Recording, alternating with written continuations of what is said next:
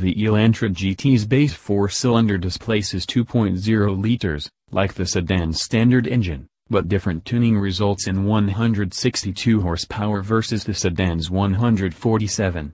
Both 6-speed manual and 6-speed automatic transmissions are offered with this naturally aspirated engine.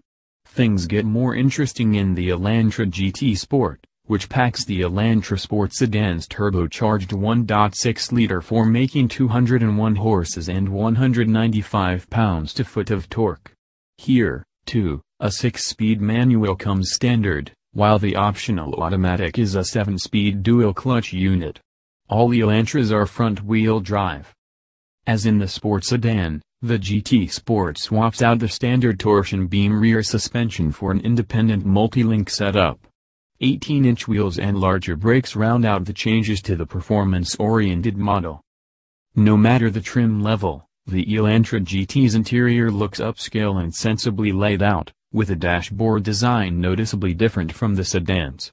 An 8.0-inch display screen comes standard and offers Apple CarPlay and Android Auto functionality along with an updated version of Hyundai's multilink infotainment software.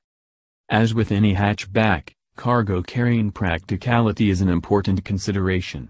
The Elantra GT's cargo hold boasts 25 cubic feet of space, which is between the Golf's 23 and the Civic hatchback's 26.